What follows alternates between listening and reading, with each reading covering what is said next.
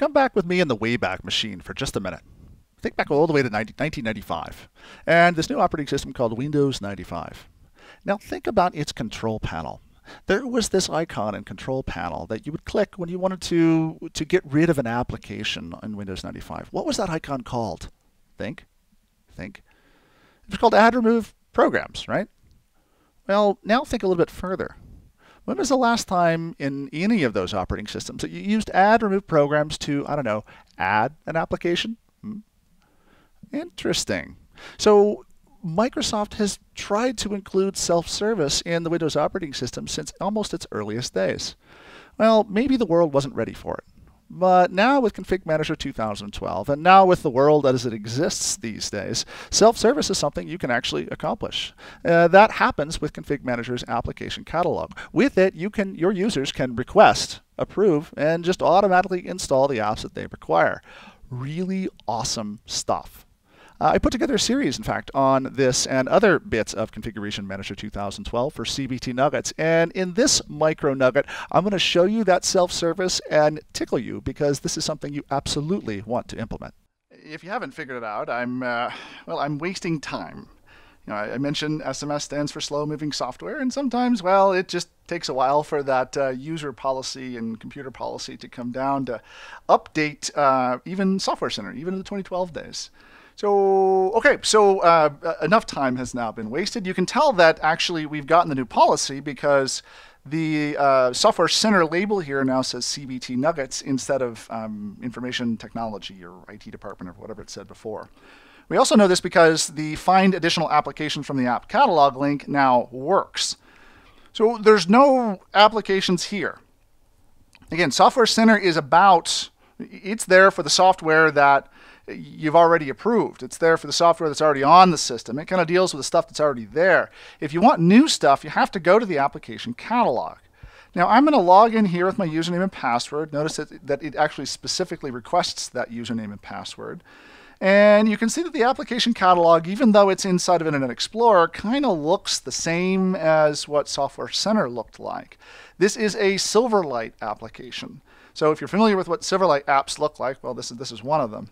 You'll see here I have WinZip packaged, a version. Some of this information isn't actually included in here, and that version actually requires approval. If I click down here on more details, and had I actually had populated this with more details, you would see some of these additional details associated with the application.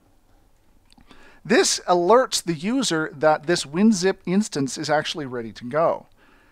In fact, you might actually, when you are deploying applications, want to make sure that you do a reasonably good job of helping people recognize, well, what the applications are and why they exist.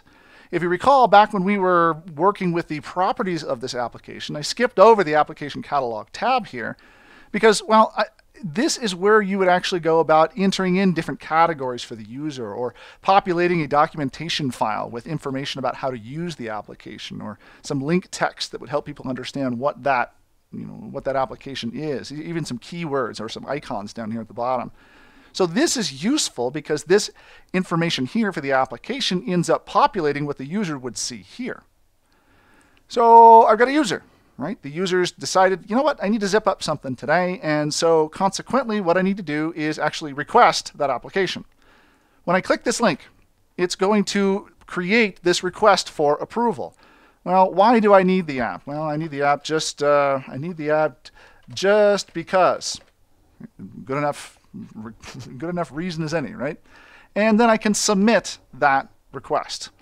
So this process essentially adds an interrupt into the whole workflow so that someone somewhere can say, yea, verily, this person is approved for using this application. The user here is going to show that their request has been submitted, and if they take a look at my application requests, well, they can see the latest status associated with those or with that request. Now you as the administrator are going to see those requests show up over here in your Config Manager console as an approval request. When they come in, you'll have the option to either approve or deny them. You know, Phil needs to zip today, so you know what? Let's go ahead and approve this request. You are approved. Have fun with zip. All right, choose OK. And now we've completed that interrupt in the process. So the users kind of have to be aware that you may have a step in this process if you're going to go through this administrator approval. Let me go ahead and review these application requests again. I refresh, and let's see. Oh, look, WinZip package has been approved. And oh, have fun with it. Yay, I can now make use of this application. So with this request in mind, I can now click to view the software details back here in the application catalog and choose to install the application. It asks me if I want to install the selected application. I choose yes. It goes through all the process of preparing the installation, evaluating the requirements, going through putting the icons in the right place. And then down here at the bottom, you can notice that we are going about the installation of this piece of software. Want to learn more? Check out cptnuggets.com.